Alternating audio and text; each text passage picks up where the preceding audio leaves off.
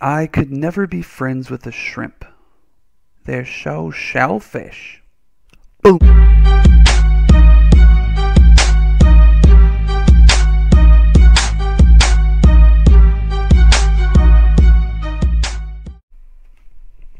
So good to see you again. Here we are. I'm excited about today's lesson. It is called Active and Passive Voice.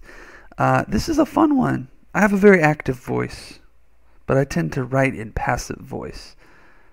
I want to know what you do. Let's take a look. Open your textbook. This little guy right here. Pause if you need to get there. Well, here you are. Go ahead and hide that image. Top right. Clickety click. There it goes. All right. We have finished making meaning. We're done with that. Language development, we're almost done with. We did these three in the last lesson: concept vocabulary, word study, and word network. Today we're working on conventions, and we will have our handy dandy Easter egg as always. Now, click on conventions with me. Language development, conventions. We're going to talk about verbs today. So if you do not know what a verb is, please go back to first grade. Please, please. I'm just kidding. I'm kidding. Look, like, I forget it sometimes too. You need to look it up. At this point, this is one of those things that, like, if you don't know what a noun is, or a verb, or an adverb, you need to spend some time looking it up, okay? Okay? You need to know this. Like, you need to know this by now. So if you really have no idea what I'm talking about when I say noun and verb, pause the video and go do that, okay? Okay. So we're going to talk about special types of verbs, constructions, sentence constructions using verbs. And we have active voice and passive voice. So there's a lot to read on this lesson because this concept is kind of tricky to understand, but it really does make a difference. And I will show you some examples here. I really think the best way to do this is to show you some examples and talk you through them. And then you can go back and read the text if you still have questions or need help clarifying it. So the very, very basic here is looking here. It says verbs in active and passive voice. A verb is a word that expresses action or the existence of a state or condition. The existence of, I don't even know what the existence of a state or condition means. Like, we're going to just call it an action for now. Okay. Okay. It's important to learn to use active and passive voice of verbs in your writing. This word important, they're not kidding. It means important. It's a big deal. It's important to learn to use active and passive voice of verbs in your writing. Sweet. So let's see the basics of what these are. The voice of a verb. Ooh, I can click this. Yep, I can get more information. So if you need more information, click here, please. The goal of today's lesson is for you to understand whatever it takes. Read. Read about it. Watch another YouTube video. There are better teachers than me on YouTube. Not going anywhere. Okay, so here we go. The voice of a verb shows whether the subject of the verb is performing the action or receiving it. What? The subject of the verb is performing the action or receiving it? I don't know what that means. I mean, I do. I'm your teacher, but I'm pretending like I don't. So let's look at what this means. The subject of the verb is performing the action or receiving it. So I'm going to show you a cool little thing I did. These are two very beautifully constructed sentences, okay? Mr. Ferber ate special Chinese soup, or the special Chinese soup was eaten by Mr. Ferber. Now, I know the words are in a different order, but are these basically saying the exact same thing? I mean, yeah. Basically, it's saying the same thing. If I read the first one to you, you picture me eating soup. If I read the second one, you picture me eating soup. And those of you who have heard the stories, you know what kind of soup I'm talking about. It was pretty good. I'm not going to lie. I don't regret it. Maybe you regret it a little bit. So, let's just say I'm a dog lover. Yeah. Anyway, so Mr. Ferber ate special Chinese soup. Special Chinese soup was eaten by Mr. Faber. So here we have something unique going on. We have a sentence that means, two sentences mean basically the same thing, but one is written in active voice and one is written in passive voice. The key to figuring out which is which is we have to identify the subject of the sentence and the verb of the sentence. Now, if you remember diagramming sentences, this whole thing right here with the subject here and the verb here, and then any like object comes over here, the object, and then there's like what adjectives come off this way, another adjective off. Okay, hopefully you remember all this. So that's what we're talking about, subject and verb. So let's look at this sentence. Mr. Faber ate special Chinese soup. What's my subject here? It's Mr. Faber. It's me. And what is the verb of the sentence? What's the action? Ate. Okay, this is the verb. This is what's happening. What's the object? The object of the sentence is special Chinese soup. Well, we should do the squigglies around. There you go, special Chinese soup. What about this sentence? What's the subject of this sentence? The special Chinese soup was eaten by Mr. Faber. Yep, here's my subject. The special Chinese soup was eaten is my verb. And the object is Mr. Faber. And you're like, what's the big deal? Active versus passive. Well, let's look back at our description. The voice of a verb shows whether the subject of the verb is performing the action or receiving it. So the verb has a subject. So ate. Ate what? Boom. Was eaten by who? This. So look, I will simplify this. Mr. Faber is the subject here. Ate. Is Mr. Faber doing the eating or is Mr. Faber being eaten? Well, obviously, Mr. Faber is doing the eating. And what is being eaten? The special Chinese soup is being eaten. Okay? So what this is called, the subject of my sentence is doing the verb. So Mr. Faber is doing the eating. So this is called active because I am actively doing something. Active. This is an active voice. I am doing something. I'm the hero of this sentence. But let's look at this one. The special Chinese soup was eaten. So is the special Chinese soup eating Mr. Faber or is it being eaten by? Yeah, it's being eaten by. So it actually goes this way. Was eaten what? The Chinese soup was eaten. Mr. Faber? Yeah. Mr. Faber is doing the eating. Okay?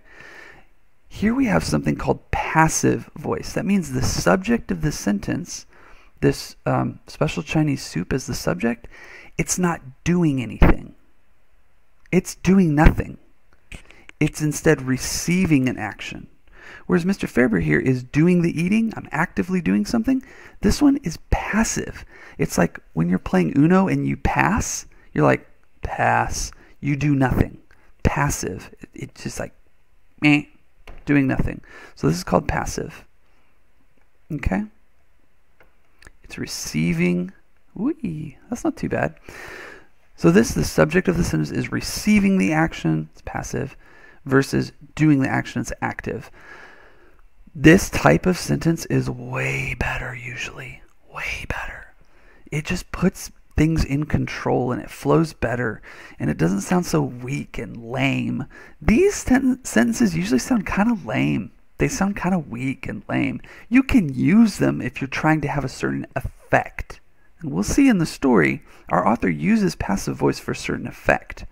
But we typically don't want to do this. So let's go back.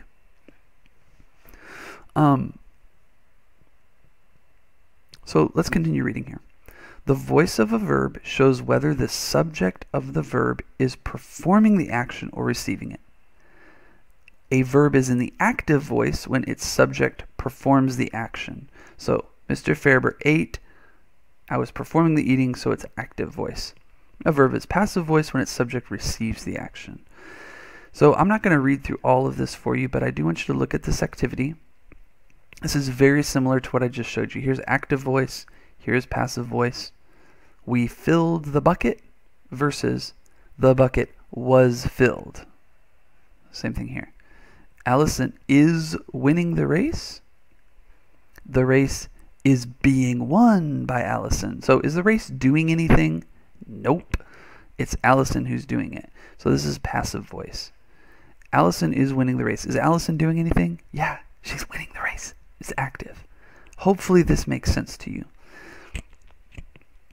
So just read over this section. I agree with this. I did already talk about this though.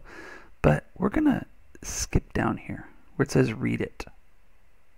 Read it. Identify whether each sentence uses active or passive voice. That's what you're going to do. So you'll open up this little notebook here, boink, and you can write A, B, and C. A, B, and C. And go ahead and identify whether this sentence is active or passive, active or passive, active or passive. Pause it here and get that done. Okay, you are back. You have finished active and passive. And let's look at number 2. Number 2 says read paragraph 64 of The Medicine Bag. Mark and then label one example of passive voice and one of active voice. Mr. Faber, how do I know if it's in? How do I know? Hey, if the sentence has a verb, which every sentence has a verb, it can't be a verb unless it can't be a sentence unless there's a verb. Every single sentence is either written in either passive or active. Every single sentence ever written since the history of the world began is either active or passive. It's one or the other. It's like, is a number even or odd? Well, it's either one. Any number, pick any number. It's either even or odd. That's exactly what this is. It's going to be active or passive. So paragraph 64. Come down. Here we go. Oh, good. It's a nice big paragraph. I'm going to identify an active or passive. So let's look at this very first one. He carefully prepared for his quest with a purifying sweet bath, and then he went alone to find a high butte top to fast and pray. So who's the subject? He. Yep. He is the subject, or I'll go green. What did he do? He carefully prepared. Did he do anything, or was the preparation happening to him? He did it. So this is what? Active. So this is an example of active. You could do that. This says mark and label. I like it just to, if you can, I don't know if you can copy and paste this sentence. Can you do it? Control C? Control V? Nope. Okay, you may not be able to copy and paste this. Oh, that's too bad. But mark and then label. Let's do this. Mark and then label. So I will highlight this sentence, doop, and I will label it right here. Active voice. I'll make it blue, or maybe I'll underline it. Let's underline it in blue. I like that. Okay, so now I have a label, and you'll see the label is here. Click, active voice. So go ahead and label some sentences here. Make sure it could be 1 and 1. You know, 1 passive, 1 active. Go ahead and pause here and get that done. Boop. All right, welcome back. Let's continue with this exercise. Write it. Revise each sentence to use the active voice. You're going to make it have the active voice. I do hope you notice that I am highlighting the important parts of these prompts. You should do that on tests. Really. Do it on tests. Do it on activities. Do it on your math homework. Highlight the important stuff. It's too much to think about to keep it all in your head. Just highlight as you go. So, an example. Grandpa was brought to Martin's neighborhood by the bus. Grandpa is the subject. Was brought is the verb. And the object, to Martin's neighborhood by the bus. So look. Subject, grandpa. Was brought Is Grandpa doing anything here? Nope. He's receiving the bringing. Like, the bus is what's working. The bus is doing the bringing. So this is passive. So we're going to switch this to active. So we switched it to the bus, because the bus is the one doing the bringing. The bus brought. Now the bus is actually doing something. This is active voice. I want you guys to go ahead and work on these problems right here in your notebook. Open each notebook and rewrite each sentence. Pause here and come back when you're done. You got this. Well done. That was it. Easter egg. I forgot. Let me think about it for a second. Okay, I've got it. I want you guys to act like there was no Easter egg today. Just walk up to me and say, Mr. Faber, I couldn't find the Easter egg in the video. And then I'll know that you watched this to the end. Do it. Just walk up and say, Mr. Faber, I couldn't find it. I couldn't find the Easter egg, Mr. Faber. We'll have an understanding. Man. See you guys later. Bye.